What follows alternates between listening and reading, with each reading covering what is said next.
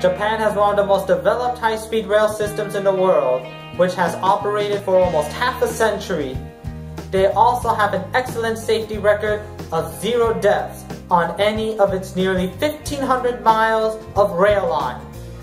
What makes a coincidence to Japan's well-known and successful high-speed rail system is that Japan has one of the lowest car accident fatality rates in the world, with an accident fatality rate of just 4.8 per 100,000 and an annual death rate of 6,090 people per year.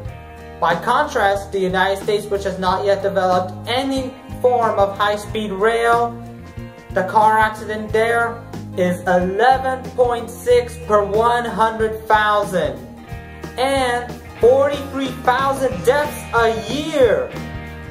Therefore, the United States has the 3rd highest amount of car accident fatality rates in the world, only surpassed by India and China.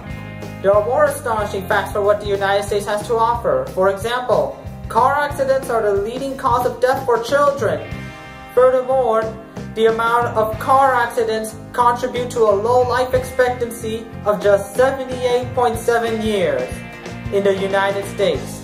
Other countries with advanced high-speed rail systems like France, Spain, and Germany have a low car accident rate as reflected by their life expectancies of 82.2, 82.4, and 80.8 respectively.